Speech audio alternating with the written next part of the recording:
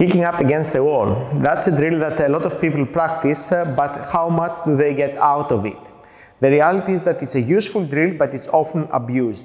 And it is abused because people rely on just kicking up against the wall instead of rely on the wall, as opposed to trying to learn and from these attempts and calibrate their kick. In these three progressions that I will give you in this video, you will be able to slowly progress through, and while you will always be using the wall, over time you will be learning how to rely on your hands in order to find balance, as opposed to the wall in order to prevent you from falling over. In the very first attempt though, in the very first progression, I don't care about how you kick up, as long as you bring yourself upside down. Now, the setup that you are having when you're kicking up will be personal, and I suggest you always keep it the same.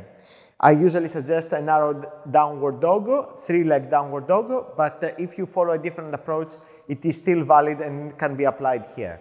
So hands should be near the wall. Don't bring them too close to the wall because it gets hard. Don't go too far away from the wall because again it will get hard, as you will end up having to go into a deep split position.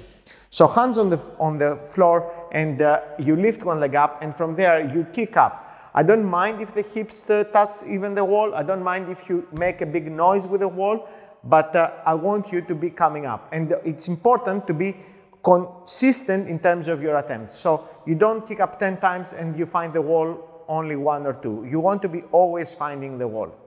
I will demonstrate that version now.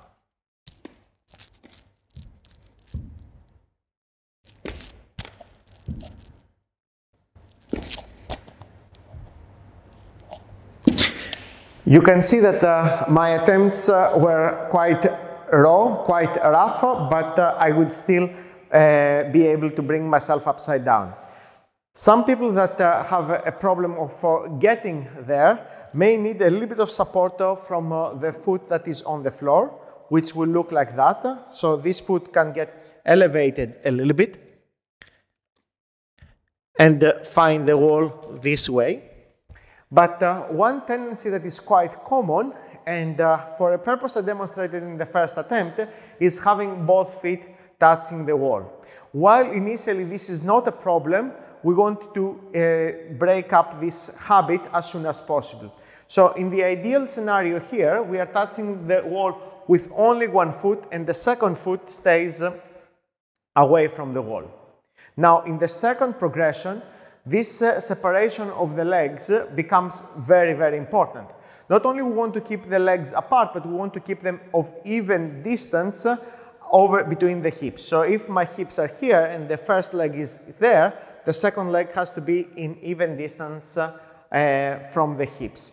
For this drill, it is important to slow down the kick.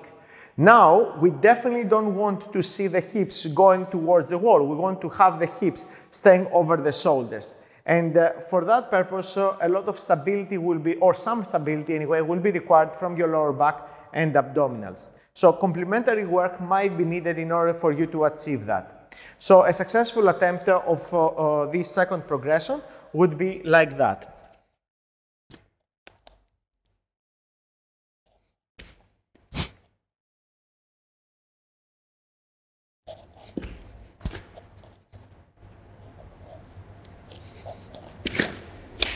You probably saw that as I was going through the repetitions, my kicks were getting slower and slower. And in order to slow down your kicks, you obviously need the shoulder stability. The hips will need to do a lot more in terms of balancing if the shoulders are not strong enough. This, of course, comes with time. Of course, also complementary work can help. Now, it is very important to monitor the hips in this position, but also the setup of the spine. If we are to come into a spine extension, chances are that either the hips will not come over the shoulders, or if they come, they will go quickly over. So I will encourage you to start paying more attention now into the setup of the upper back, which we want to be as neutral or even a little bit protracted with the scapula, as opposed to having the scapula retracted which promotes spine extension. So in neutral or protracted scapula is the setup of the upper body that we want to work with in this and the following attempts. Now, as this drill becomes slower and slower, you will find that naturally you will want to balance, but I will encourage you to refrain from running before you can walk. You want to have this very consistent. And when you're ready, you will be progressing to the third drill where you will be stopping before you touch the wall. Now, the stop has to be intentional as much as possible and last a couple of seconds. So I will demonstrate this progression.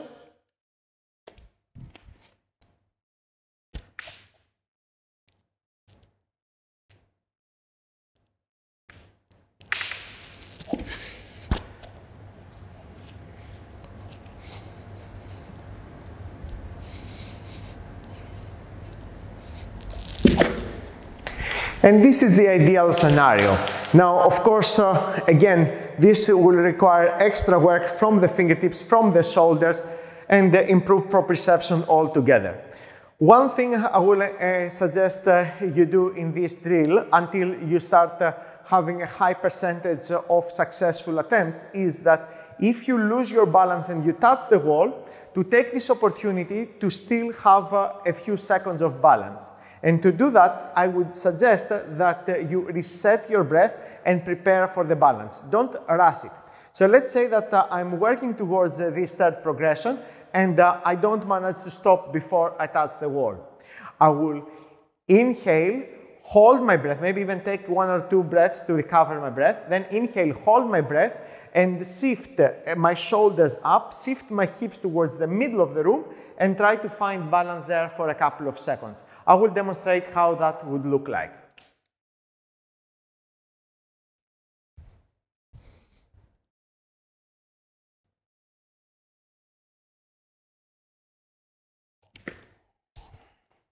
So in this opportunity, I'm managing to accumulate a little bit of flying time, but although the attempt was not successful, and as a result build up my proprioception and the requirements that are needed between connecting all different parts of the body.